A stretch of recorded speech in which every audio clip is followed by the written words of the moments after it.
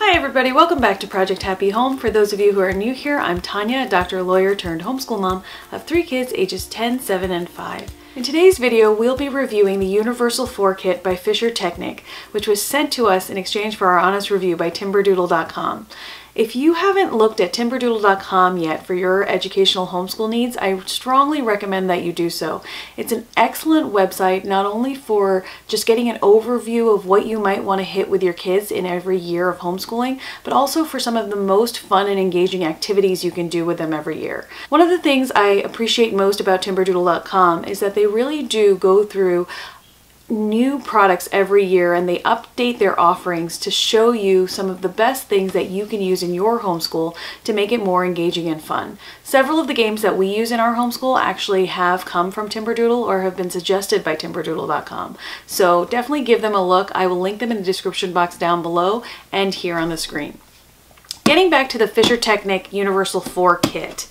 I am going to ask my son questions about it here because he's the one who's actually used the kit that we received. So when you get the kit, this is about how large it is.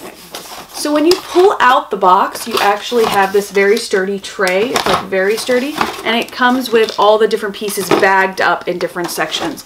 My son has already built one of the things, which we'll show you in a second. So when he builds with smaller pieces, I generally ask him to use a tray to hold all the little pieces, but he can easily store everything from this kit back in the original box. The box actually comes with over 500 pieces that can be used and reused to create over 40 different models. Now they send you this instruction booklet with it, and it's not a booklet, it's like a book. So how many pages did we say it was? 197. 197 pages of just amazing model building pages. They are very well done. It's printed on really sturdy glossy paper and really well bound like a high quality magazine. And that is a pretty big instruction manual.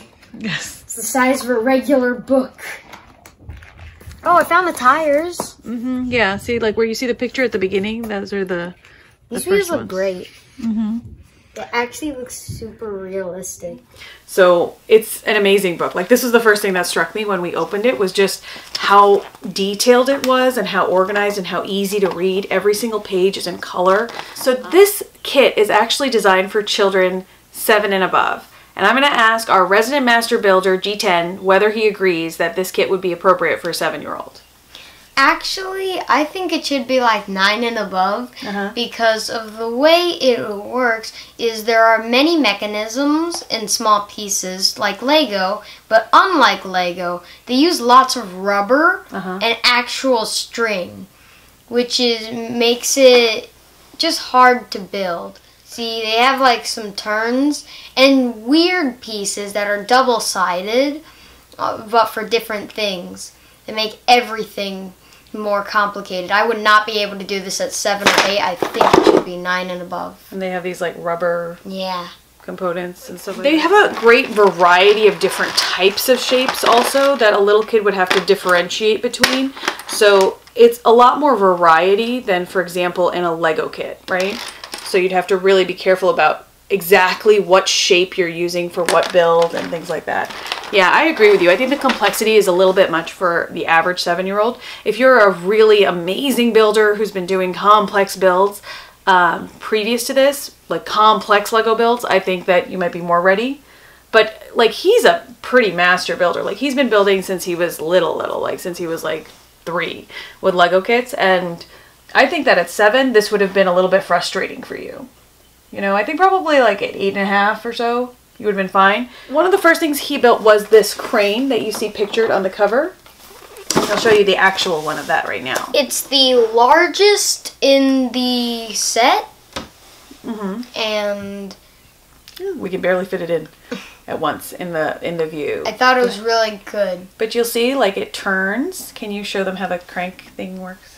Yeah, so it has this small crank with an actual safety lock on it. So when you move it out of the way, you can turn it forward, lowering and lowering. When you let go, now it's a click mechanism. So now, if you don't want it to happen, now it can't go forward again and lower if you're picking up something heavy with it. Oh, that's neat. And then this moves too, like all the joints move, right? Yes, on this back crank, which actually turns this way. So it's all mechanized motion, just like a real crank would be. So when the cable is loose, all of these joints are actually mechanized. So when he turns the crank there, he can have very controlled motion of the crane. It spins on 360 degrees here, and there's functional treads. So as you can see, you can roll across my hand like this. Like they're all individual pieces that he's had to assemble to create functional treads here. The treads actually in total are made out of 104 small black pieces under these, and then 52 of these rubber parts because their space takes up 2. Mm-hmm.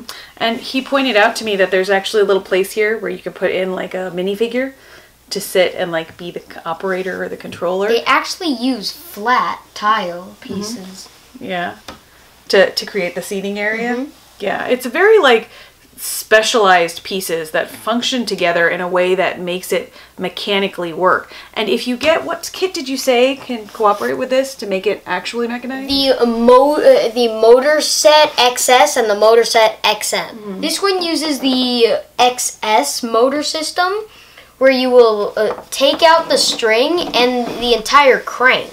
Mm-hmm. And then put a motor in and a new crank with no handle, and it'll turn it by itself when you flip the on switch. That's amazing. We should get that. If you had to rate this kit from a 1 to a 5, with 5 being like a terrible kit, no fun at all, super easy, like just didn't entertain you, to a 5 being amazing, I loved it, this is like an incredible build kit, where would you rank it? 5. Why?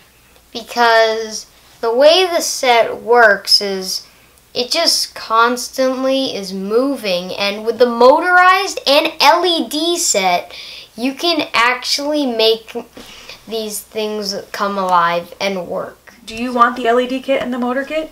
Sure. I mean, it would make these things come alive and work by itself. Mm-hmm. It'd be great for little stop-motion movies. Mm-hmm. Oh yeah, that's a great idea, that you could do stop-motion movies with them, especially if you motorize them, right? And you don't have to have your hand turning the crank. So I think that this is a great build kit, like overall. Like, would you want to see more of the Fischertechnik kits if we had a chance to get them? Not just the motor kit and the LED set, but like the other building kits? Yeah. How long do you think of playtime this kit would give you? Like, this took him about 3 days to build, not continuously, obviously, on regular homeschool days, you know, just like grabbing a couple hours and a couple hours and a couple hours. So maybe about 5 or 6 hours to build total, right? Yeah. This crane. So how long do you think, like, to build the 40 things? Like, how much time do you think it'd give you? Like, at least like a month of playtime, you know, or more? I think more than that, because a lot of them are the track-mounted ones. And like I said, that's 104 pieces and then 52 pieces on top of that. Yeah, so overall, like, I was really impressed with the detail that was in this kit, how many different ways the pieces could be combined. I think it's a great building kit. We definitely subscribe to the idea in this house that, you know, STEM activities are educational, that building activities teach you as much as like sitting there and learning about how a pivot works in a book. Like, I think building a pivot or building a 360-degree structure, talking about 360 degrees being in a circle as you illustrate how that works in a mechanical invention, I think that teaches you so much more than just learning in a book. Would you agree? Yeah. Okay. For sure. Thank you so much to G10, our resident building expert, for his expert opinion in this video. I could not have done this video without him because I know nothing about the building kits on my own. So I really do appreciate your expertise. Thank you for being our expert. Would you be willing to come back for further interviews if we have more building kits? Sure. Okay. So would you recommend that parents get this kit for their kids? Yes.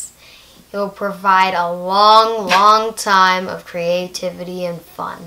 Okay, so you heard it here first. And thank you to Timberdoodle.com for sending us this kit for review. We really have enjoyed it, and we look forward to playing with it for hours and hours to come, especially during this quarantine season. So during this quarantine, I hope that all of you are staying safe and sound, and I wish you guys the very best day.